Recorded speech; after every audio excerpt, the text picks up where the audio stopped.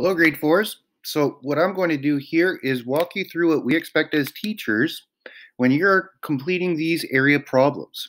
So what we do need is a rectangle in order to solve. So right here, it's a rectangle. We're going to pretend that these two sides are congruent and these two sides are congruent. And we'll give this a side length of, let's say, 6.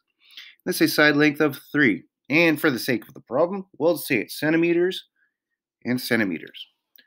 Now, one thing that I noticed a lot of you guys are doing is, yes, you're filling in here centimeters and 3 centimeters. And for area, you're just calculating the perimeter, which is you add all the sides up together. But we want to find out what's inside. So for that, for area, you only need 2 of your side lengths.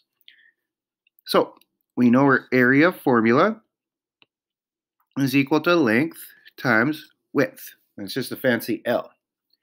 Now, area, we need to substitute. So I have my length, which is my long side. That's just something how I remember it. And I have my width, which is, well, just the other side I'm given. So I have to make my substitution. So area equals length, which is 6, times, well, my width was 3.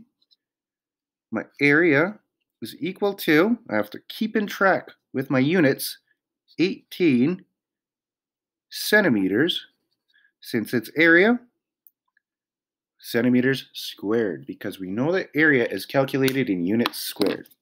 So let's try another one.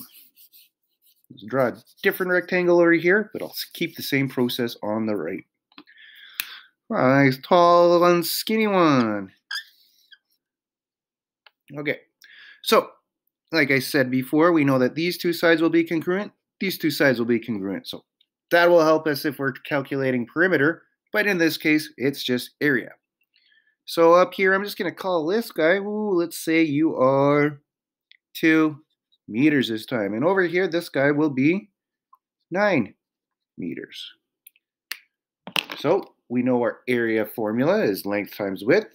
All we have to do is make a substitution. What's our long side? Our long side is our 9.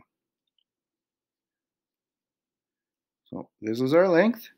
And our width, just our wide side, is 2. Now we remember it's in meters, so we have to remember that for the very end. So 9 times 2 is 18. But what's the unit of measure? Meters. Since we're calculating area, it's meters squared. So I hope that helped you guys figure this out a little bit, knowing you need only the one length and one width in order to figure out area.